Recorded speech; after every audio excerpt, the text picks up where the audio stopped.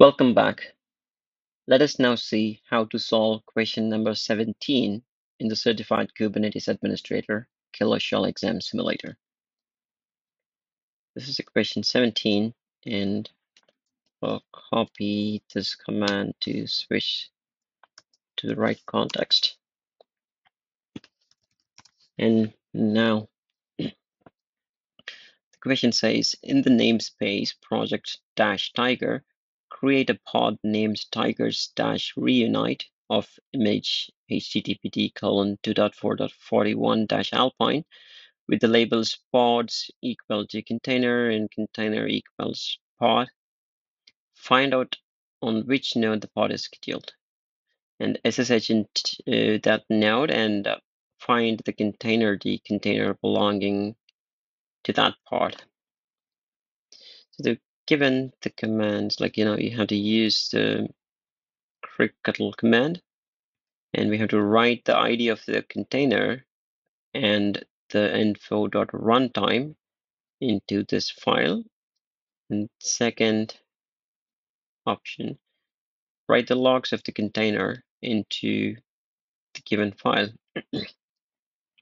Now let's try to solve this bit.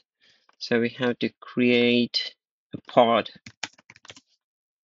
in the namespace project-tiger, and the pod name should be tigers-reunite, and the image that we are going to use is this one, and we have to give the labels as pod equals container, and we can give multiple labels by separating them with a comma. So I'll copy the second label, which is container equal to pod, and let us now do the try run. It does have both the labels. Pod name is Tigers Reunited. Does use the image that we are looking for. Well, looks good. So let us now remove the try run and execute the command. So the pod is created. Let's get the pods in the project tiger namespace, and the pod name is tigers reunite. So pod is in the running state. So now we have to see which node the pod is scheduled. So we'll use the -o space wide, and we see it is running on cluster 1 worker 2 node. So this is completed. So let's try to solve this. So they say first write the ID of the container and the info.runtime into this file. So in this terminal, let's open a file.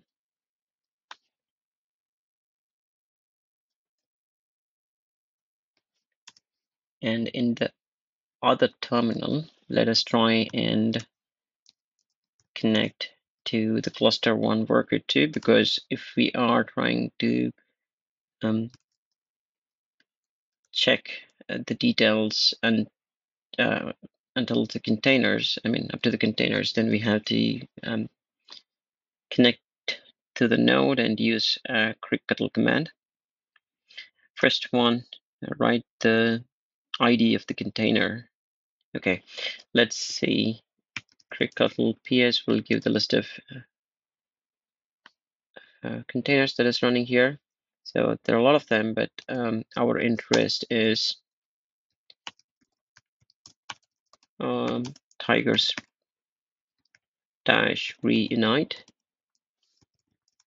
Let me do that. Nuclear screen. So it is there in the running status, which is about a minute ago, and this is the container ID.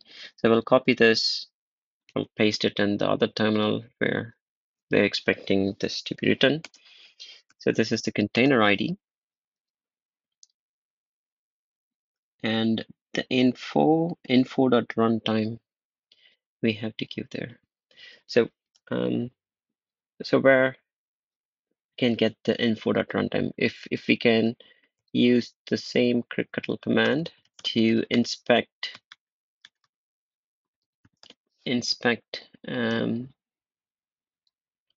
this container ID, it should give some details about the container, and our interest is info.runtime. Let's grep for it, or let us simply just search for runtime type. Yep. Let us also say before file lengths and after file lines, just to see it is under the info, which is info.runtime type. Yes, it is a child of info, and this is the runtime type, which is v2. We'll copy this and write to this file. So that's the part 1 of question 17. Let's try and validate if it has the information that we just passed on. It does. So part 1 is done. Let us focus on the part 2. So it says write the logs of the container into this file. So we can do it in 2 ways. One, since we have connected to the cluster or the node, the worker node already, we can use the same cricketl command. Sub command, we have to use logs and followed by the container ID. It will give the logs. So it is hardly a couple of lines which we can simply copy paste. Otherwise, you can use SSH if you want to do it from the main terminal where you're working on. You can use this one.